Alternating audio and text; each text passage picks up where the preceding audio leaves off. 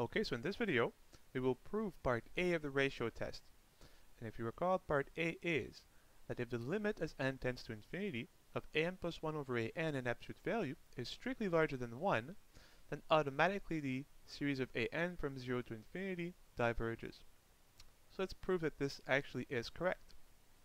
So, we have by assumption, and as our only assumption, that the limit of an plus 1 over an is strictly larger than 1.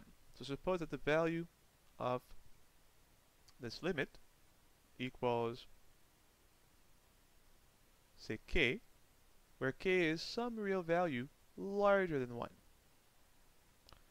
Let's look at this now in the real line.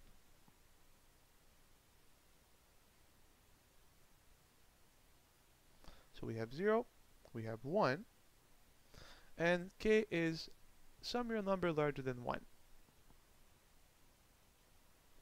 Now, this equality implies that when n is getting larger and larger and larger, this term is getting as close as we want to k. So we can form a small interval around k that is away from 1. Let's call the left endpoint L for the lower bound, the right endpoint U for upper bound. And because by taking n to be as large as we want, we can make these terms as close as we want to k.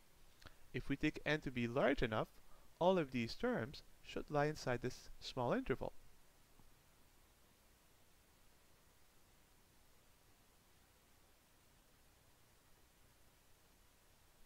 Of course, if we take n to be large enough, how large we don't know, so call the smaller value of n that will guarantee that if lowercase n is bigger than this point, then all of these terms are inside of our small interval, therefore they're really close to k. Now, let's just rewrite this in terms of an inequality. So, we have that an plus 1 over an is strictly between, as we have an open interval, L and U. And this is of course for values of n that are large enough. And the point is again that L is also strictly larger than 1. So we can ignore this part of the inequality and only focus on this part. So this inequality here is valid for n equals uppercase n plus 1, and so forth. So let's see what happens if we take n to be uppercase n, and then n plus 1 and so forth, and we'll see that something interesting will come out of this inequality. So what do we have?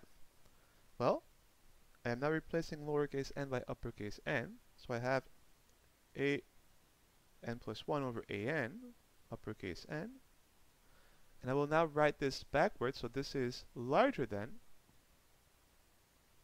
L. But now, I can multiply across the inequality by an in absolute value, which shows that an plus 1 in absolute value is larger than L times an in absolute value. But L is larger than 1. So keep this in mind, this is very important. What if we take n to be now uppercase n plus 1? And we plug it in here. So n plus 1 is n plus 2.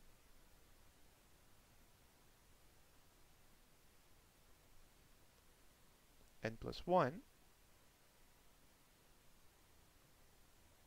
And this of course is larger than n. Multiply across the inequality by an plus 1 in absolute value.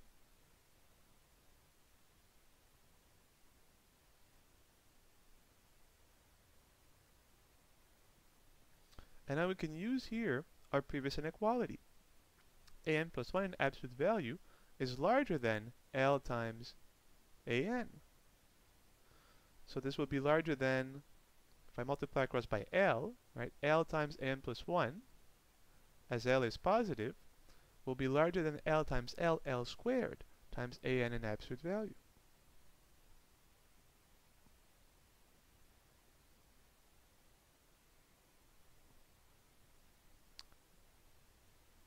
And you can keep going like this, and you see what's going to happen, right? an plus 1 is larger than L times an. An plus 2 is larger than L squared times an. So if we keep going like this, m steps, n being uppercase N plus uppercase m, by the same reasoning, we'll have that the absolute value of a n plus uppercase m is larger than L to the uppercase m times a uppercase n in absolute value. And now we're essentially done if we ask ourselves two questions. The first question is, could this be 0? Well, the one assumption we made about our sequence is none of its terms were equal to 0. So an in absolute value is strictly positive. And the key point to ask ourselves also is, what do we know about L? The key fact about L is it is strictly larger than 1. And now let's look at both sides of the inequality, and now let m tend to infinity. Let's see what happens. So we try and take the limit on both sides. As m tends to infinity, an, or I should say uppercase n, is just a fixed number. But this is true for any value of m. So we are allowed to let m approach infinity.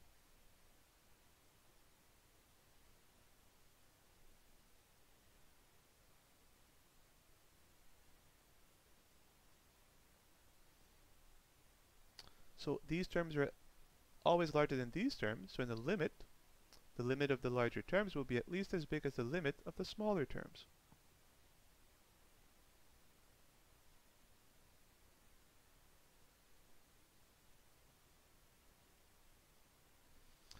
This is constant with respect to m.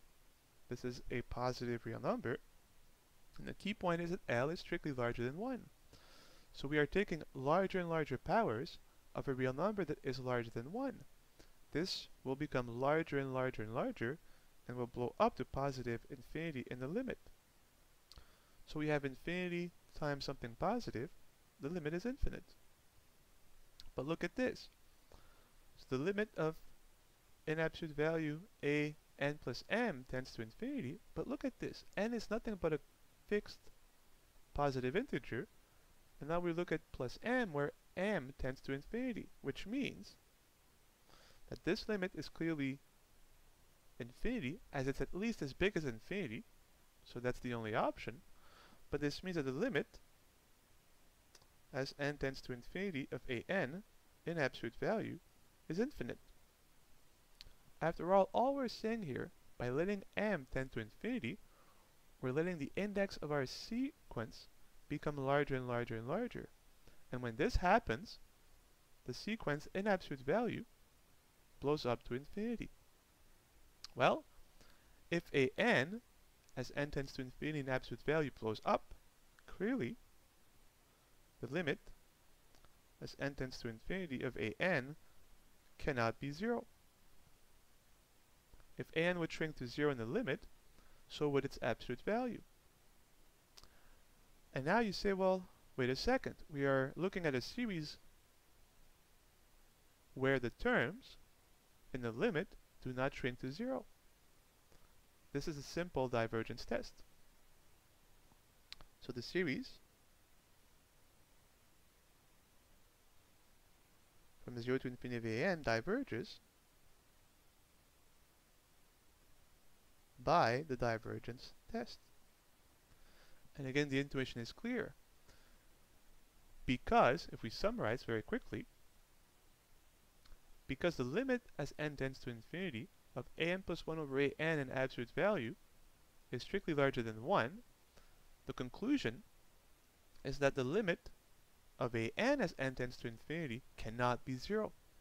So we look at a series where we're trying to sum terms that are not getting small enough, and so the series cannot converge, therefore it diverges by the divergence test. And this completes the proof of part A of the ratio test. Indeed, when an plus 1 over an absolute value, and letting n tend to infinity, the result is larger than 1, the series diverges. And that's it.